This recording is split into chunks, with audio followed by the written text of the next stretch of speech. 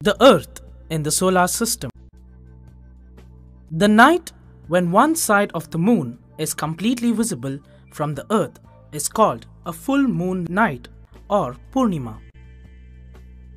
A night without a moon or a no moon night is called a new moon night. In Hindi, a new moon night is called Amavasya. The night sky is full of innumerable twinkling bodies. These bodies are called stars. They are very big and hot celestial bodies made up of gases and emit large amounts of heat and light. Stars closer to Earth appear brighter. The Sun is the star closest to us. Clusters of billions of stars along with dust and gas are bound together by gravity.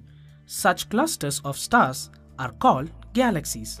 Millions of galaxies together make up our universe. Some stars in ancient times did not twinkle and just glowed steadily. These celestial bodies are called the wandering stars. Today, we recognize these bodies as planets.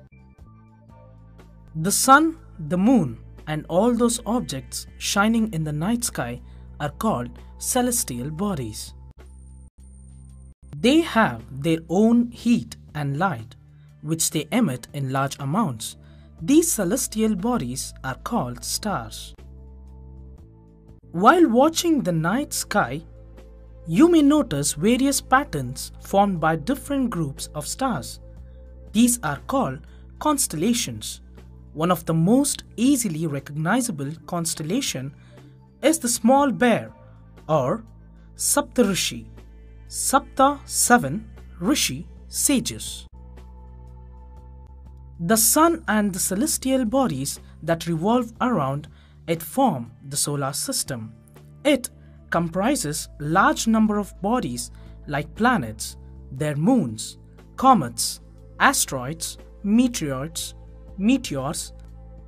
and meteorites. These objects are held together in the solar system due to Sun's gravitational pull. The Sun is a major source of heat and light for all the planets in the solar system. Planets reflect sunlight that is incident on them. They have